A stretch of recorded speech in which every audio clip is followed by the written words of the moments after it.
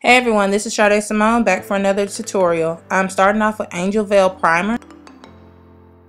Now I'm using my Ulta micro pencil for my eyebrows. I'm just filling it in. I'm doing a pretty soft brow and I'm just going along with the brows that I have, and they are somewhat tweezed, but I'm just going along with the actual brow line that I have.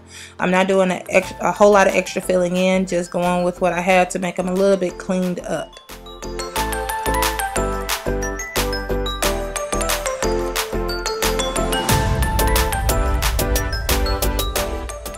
Now to clean up my eyebrows even more, I'm using LA Girl Pro Conceal in Fawn, and I'm using a Real Techniques brush, and I'm going up under my eyebrows to give it an even cleaned up look. It looks really good. I use this most of the time when I have extra time to be able to do my eyebrows.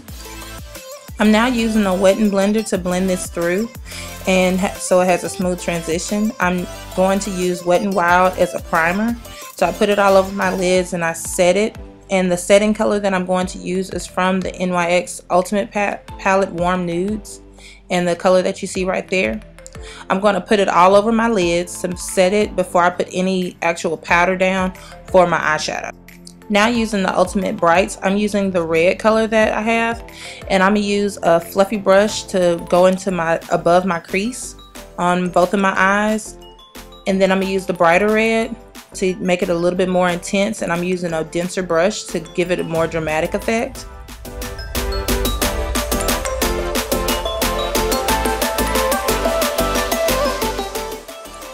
Now I'm going back to the Warm Neutral palette, and I'm picking that darker brick red color, and with that I'm putting it more into my crease to give myself some more color and dimension. I'm using the Makeup Revolution No Photos palette. I'm using that dark black color, and it has a little shine in it, but I'm putting that into the crease. So I'm blending it into the crease. I'm not going past half of my eyes because I'm going to do a cut crease shortly after this. I keep building the product in to make sure that it piled in as much as I want it in, and I keep reminding myself not to go farther than half of my eyes, and so I just keep blending on both of them for that.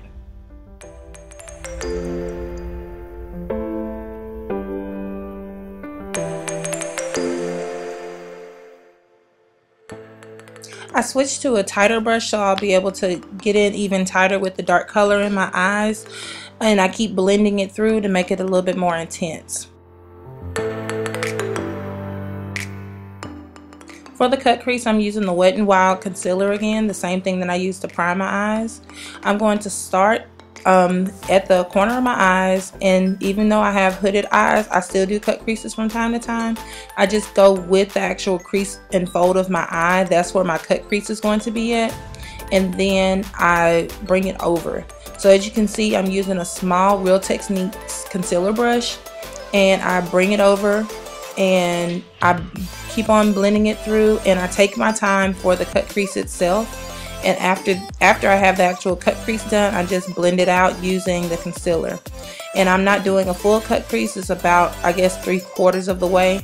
And take your time on the actual cut crease, and after that you just blend the rest of the concealer down.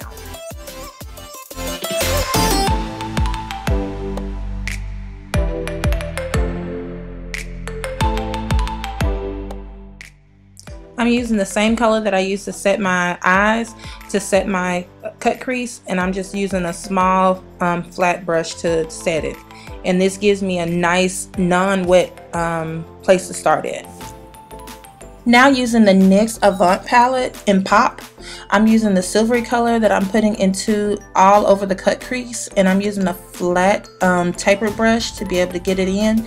It'll pick up a lot of the product while I put it into all over where I have the cut crease and the powder setting it.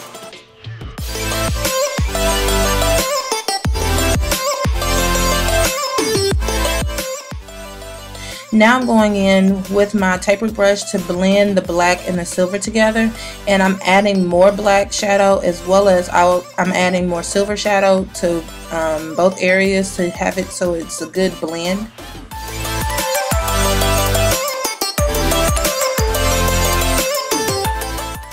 I'm using the Infallible eyeliner in black, Now, if you're anything like me, I tend to use liquid eyeliner, but I chose to use pencil eyeliner for this one.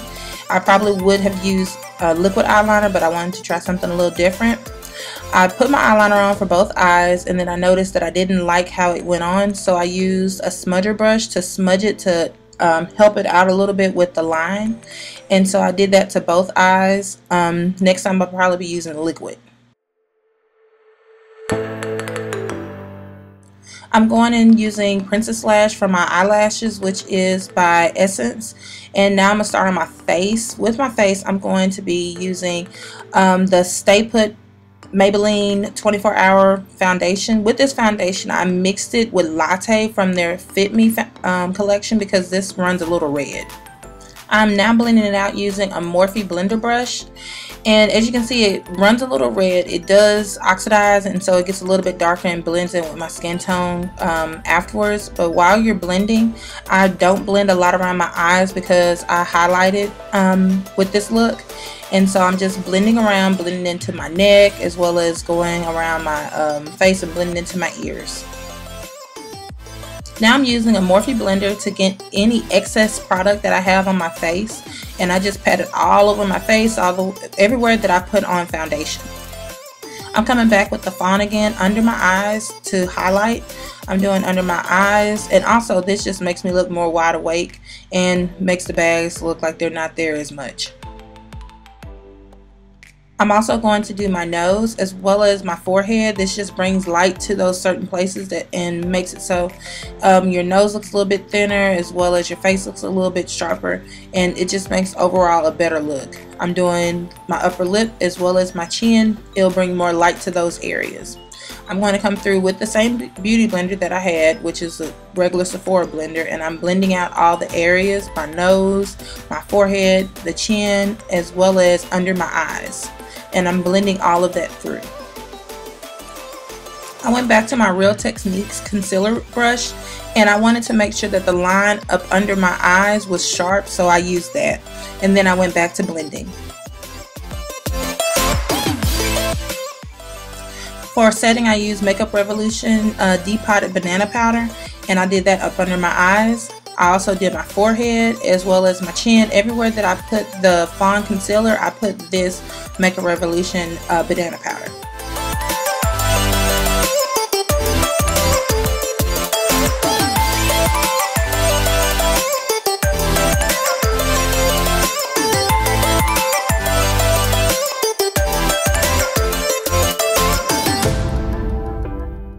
To set my face, I used Black Opal in dark, and I put that everywhere that I did not put this Makeup Revolution banana powder. And this one just gives you more of a set look for all places that you just want it to be a little bit darker, and like the hollows of your face as well as your forehead, around your hairline. And I'm also going to do contouring as well. I'm contouring with Black Radiance in dark, the powder contour kit, and with that I'm using the darkest color that they have, and I'm blending it into the hollows of my cheeks. I'm doing my forehead, around my hairline, to give it more of a more dimension to my face, because when you put on foundation it takes away from the dimension, and so you put on contour to be able to bring back dimension to your face so it looks like your face before you put it on. I'm also dusting away using a clean brush the excess powder that I have from my Makeup Revolution Banana, and this is also blending it into my skin so the two colors can blend together. I'm using the dark brick red in the e.l.f. blush quad for my cheeks. I'm blushing it on with the e.l.f. brush. For my highlighter, I'm using Makeup Revolution Moon Glow Lights, and I'm just dusting that on using a Real Techniques brush, and that's actually a contour brush, but I love it as a highlight brush.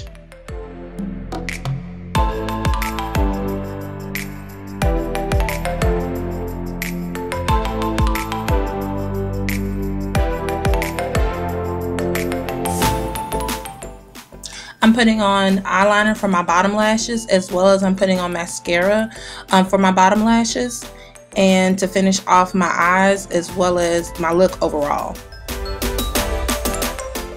I have to moisturize my lips, so I'm putting on some chapstick before I put on my Brandywine by Wet n Wild lip liner.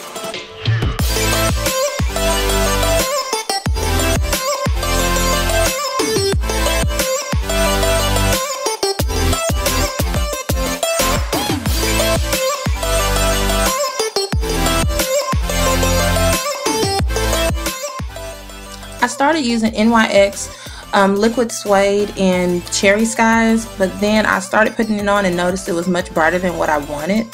So I came back and used Wet n Wild in Video Vixen, and this is the liquid catsuit line. And so I then outlined it so I have like an ombre lip effect going on, and so it will give me a darker look that I liked.